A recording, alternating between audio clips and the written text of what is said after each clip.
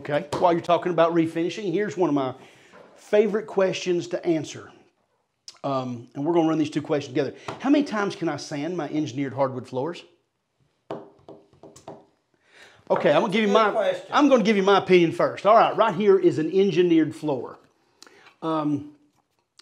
Usually people ask the question, how many times can I refinish this engineered floor? Okay, because the reason they're asking that is they've been to a store that is part of their sales pitch. Oh, this floor can be sanded 7 times. That's not true. This floor can be refinished 1,000,000 times. Well, it sounds like rhetoric, it's really not. When we refinish a floor, we're not sanding any of the wood.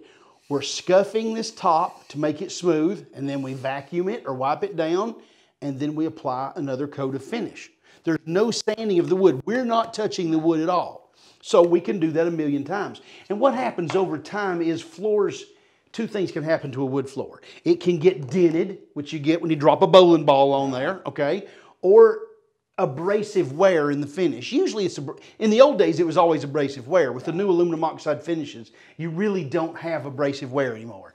In the old days, in the traffic pattern where you walked, you know, where you came in, you walked straight through your living room, over time, you would get a pattern there, a change in appearance due to loss of gloss level. That sounded pretty smart, didn't it? It did. It did? Okay. Yeah. And so it wouldn't be a problem if it was like that everywhere, but where you walked, you had that change in gloss level, and over here where you didn't walk, you didn't. It still looked pristine. So it was that change that people think, hey, I need to fix my floor.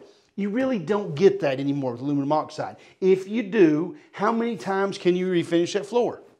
1,000,000. If you want to, keep refinishing it. Now, drop a bowling ball in there and you've got a dent in it.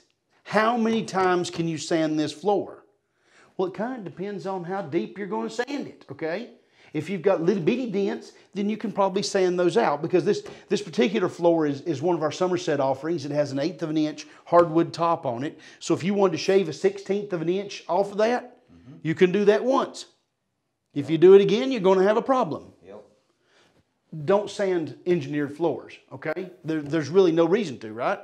No, I mean, if you had to on some of these with the thicker tops, you could do one sanding. If I had a 3/8 engineered, I wouldn't touch them with the sander. One mistake, you have to rip the whole floor out. Yeah.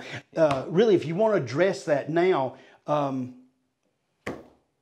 a floor that doesn't dent easily. Some of your cheaper floors, the 3/8, you'll see they only use maybe 3 layers of wood. The best, you won't find more than 5 in any of the 3/8. But they tend to use softer materials in those cores. If you're not familiar with our Somerset 1/2 inch products, they're all 8-ply, but they're hardwood core. And what that means is when you drop something on it, this core is so hard it doesn't dent.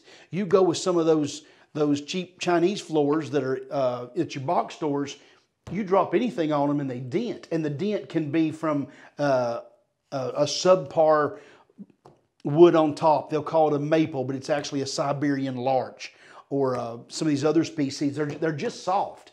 So you'll have a soft top, or you can have that soft core. If you'll buy a quality floor to begin with, denting shouldn't be an issue, and you won't have to worry about sanding. You know another thing on the sanding and finishing? Why don't you tell me? A lot of times at really cheap floors, you can get a floor cheaper and replace it cheaper than you can get it sanded and finished. Say, that's a good idea. That is a good idea. Nice thinking, Jason.